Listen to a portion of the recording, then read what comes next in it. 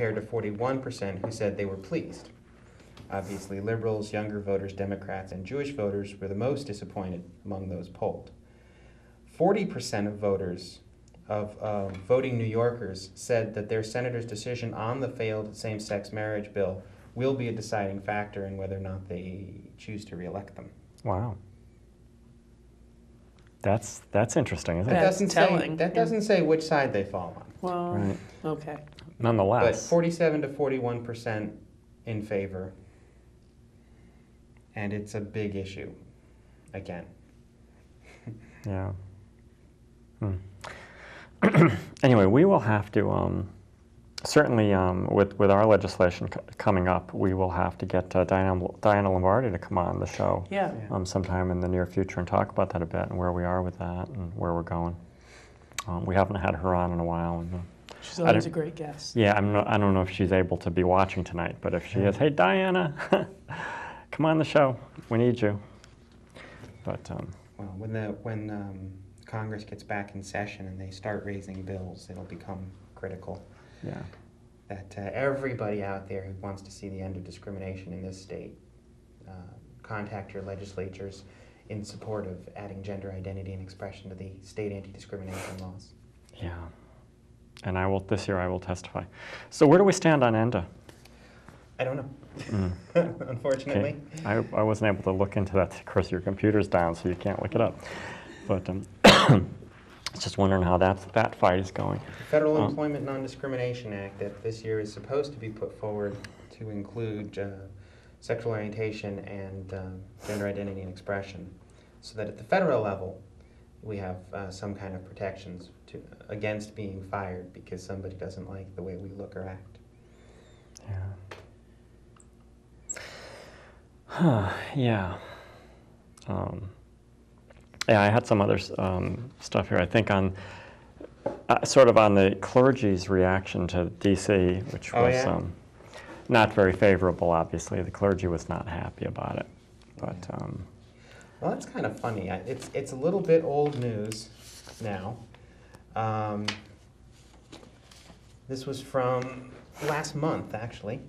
A study commissioned by the U.S. Roman Catholic Church has found no evidence that gay priests are more likely to sexually abuse children than heterosexual clergy. Researchers at the John Jay College of Criminal Justice said their full report won't be available until next year, but added so far nothing has suggested that homosexuality was likely to lead to abuse. Addressing the U.S. Conference of Catholic Bishops yesterday, John Jay College researcher Margaret Smith said, what we are suggesting is that the idea of sexual identity be separated from the problem of sexual abuse. At this point, we do not find a connection between homosexual identity and the increased likelihood of subsequent abuse from the data that we have right now. yeah, well, that doesn't surprise me. No, doesn't surprise me in the least. You're talking about people who are committing crimes of power and manipulating the relationships with kids. They do add here, oddly enough, it has nothing to do with your sexual orientation. This isn't sexual gratification that pedophiles get. Right, those behaviors are not linked in some way. It's coincidental, and the same. I'm imagining that the same percentage of the population of Heterosexual and homosexual. heterosexuals, yeah. Another researcher, Karen,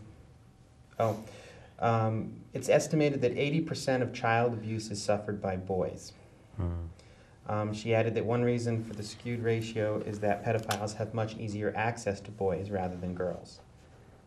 Sort of implying that our society, our parents, protect their girls better than they protect their boys from sexual predators. Yeah. I buy that. She says, it's important to separate the sexual identity and the behavior. Someone can commit sexual acts that might be of a homosexual nature and not have a homosexual identity.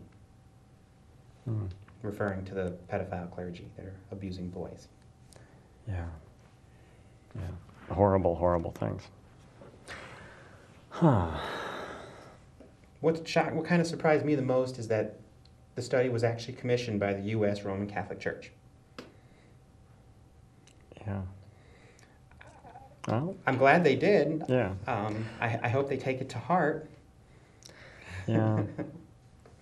But They're not beyond doing good things.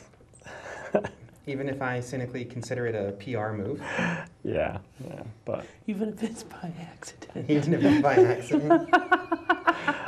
yeah, but you know, we should give them credit where credit is due. Yeah, absolutely. Yeah. And while, as they said, while the full study won't be available till next year, the findings that they have from the evidence, hopefully the church will take it to heart, and more so too the public. Mm. You know, there is a sort of subliminal effort to link pedophiles with homosexuality. Yeah. Which makes absolutely no Hopefully sense. they'll hear the message that homosexuality isn't a breeding ground, isn't directly linked to this to bad behavior. It has nothing to do with it. Yeah. Yeah. The problem is that they're pedophiles, not that they might be gay. That's right. Yeah, that's right. Sexual misconduct knows no sexual orientation. Anyway, Anyway, yeah. So Christmas is coming. God, it's like a 10 days away. week and a half 9 away. days yeah. away. Not even a week and a half. So we'll do a Christmas show next week. I'm not sure. I think we'll be able to do a regular live show next week. Okay. I believe. 23rd. I believe that's correct. And we have some interesting guests coming soon. January. Musical guests. And Oh, so yeah. we have to talk to the boys about getting some studio time so we can make all of that work. Right. But that will be probably sometime in January. Extra special musical guests. Yeah. Tell us about it. A friend of mine, I met once or twice, and is a male to female transsexual and a professional musician, and is going to come on and talk to us about her experiences in the field, and is planning to bring a special friend, Which is very cool. which is awesome, and And they're hopefully going to play for us. hopefully, well, or bring a music video. That too. We could And, probably do that. It'll yeah. be great. And well, I'll tease out more information Yeah. as we get closer to taking the interview. Yeah. It will be awesome. Yeah, that's very Probably cool. only looking at 3 shows away. Yeah, Right. yeah. So that's going to be really cool. It's it's great. 'Cause she's on tour. You know, she's traveling.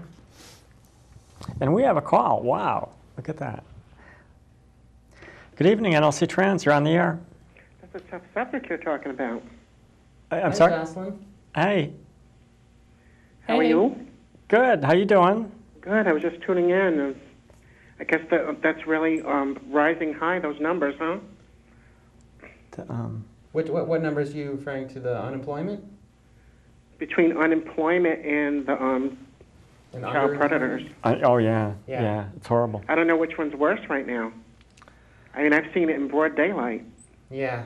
You know, guys cruising kids. That, you know, kids walking, young boy walking alone or walking in a group, and I just stop and I tell the boy, you know, he's got somebody following him, he needs to hurry up and go home. For You know, for it's pretty for scary people seeing who are abusing children. Yeah. Yeah. I just wanted to let you know I was tuning in, and Oh, just cool. wanted to say that about that. And call me. Okay, so are we going to see you Friday? Is there a meeting Friday There is a night meeting Yeah. Friday, yes, at your house? at my house. Just give me a call because I misplaced your number. Okay. Because I'll have to, you know, do what I did the last time. Okay. Okay? All right. Thanks for the We'll see you invite. soon. Okay, All right. bye-bye. Bye bye. Bye. That's Jocelyn, one of our members. Anyway, so what else we got? Anything good? Well, there's a couple things coming up early next year. A couple of big things. The True Colors Conference is March 12th.